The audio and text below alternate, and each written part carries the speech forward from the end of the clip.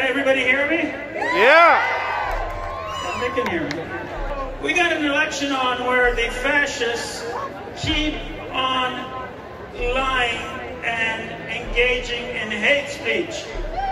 Premier Jason Kennedy yesterday said that the 20% of unvaxxed people are responsible for the prolonging of the pandemic.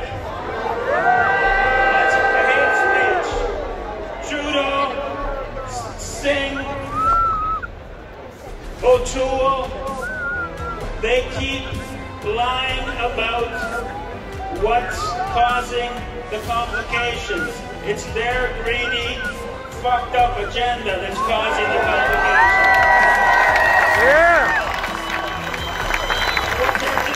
What they're doing is they're driving a wedge. They're using the vaccinated versus the unvaccinated as an election wedge. They should be in jail for that.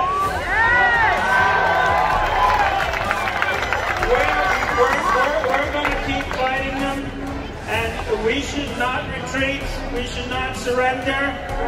Believe it or not, we are winning the battle. Yeah.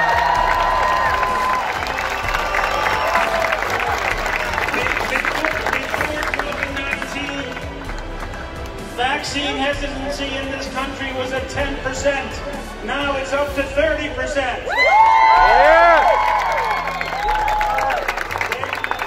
Their agenda is backfiring on them. In the United States, it's 52%.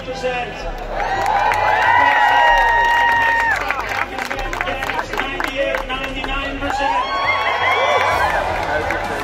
And so their total vaccination rate globally now is at a mere 10%.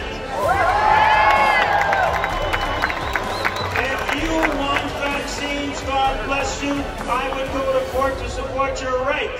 But what you cannot do is force people to engage in something they don't want. That's right.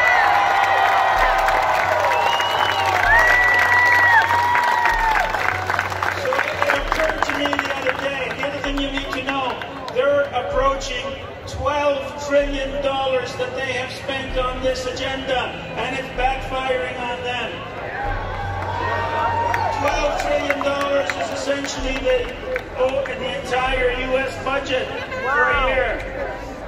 $12 trillion is $34 million a day. $34 million a day for every day of the year since the day they crucified Jesus Christ. It's $34 million a day for 2,000 years. Oh my gosh. So what have they managed to do? They've managed, and it's so ironic because for every action there's an equal counteraction, as you know. That's a law of the universe. So in pitting the vaccinated against the unvaccinated, what have they done? And I see it in the faces in the crowd here. It's a marvelous thing they've done, actually. They've created the first human tribe that cuts all racial, ethnic,